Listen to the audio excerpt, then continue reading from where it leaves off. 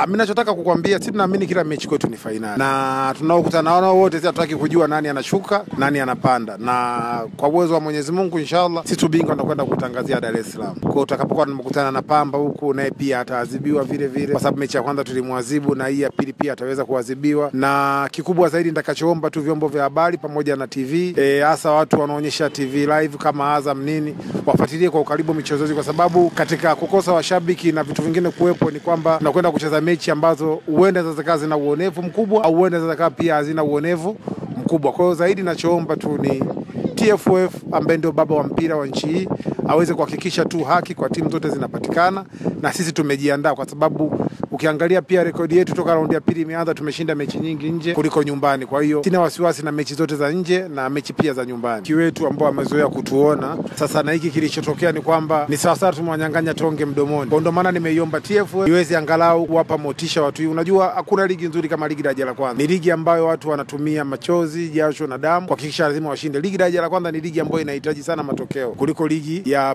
Premier watu wengi wanahitaji, unakuta kuna timu hazihitaji kuwa mabingwa lakini wanajitahidi kucheza tu ili wasiweze kushuka. Lakini sisi huku tunacheza tusiweze kushuka na tuweze kuwa mabingwa. Kwa hiyo tuna utofauti mkubwa, na mimi siogopi chochote kuhusiana labda na washabiki kutokuwepo, lakini nachowaza ni watu kuweza kupata burudani na kujua nini kimefanyika. Unajua unapokuwa unaongelea watu usijiongelee wewe. Na hofia pia watakao wafunga. Wengi watu wakasema kwa bana tumefungwa goli 7 sisi tumeonewa. Sasa nataka watu washuhudie na waione Gwambina ambayo inakwenda kucheza Premier League ikoje au ina utofauti upi. Sasa nilichokilenga kwenye TV langu kubwa sana zaidi ni hilo. Watu waweze kuiona Gwambina na waweze kuamini. Kwa mfano watu wetu wengi wa Mwanza kuweza kwenda kuiona mechi ya Yanga na Gwambina, lakini wengi waliona kupitia TV. Na mimi binafsi nilipata simu zilizopungua 200 na kupongezwa tu. Tumefungwa lakini mtu anakupongeza. Sasa nataka pia hilo liweze kutokea pia, na kwa kipindi hiki mechi zilizobakia iweze kutokea.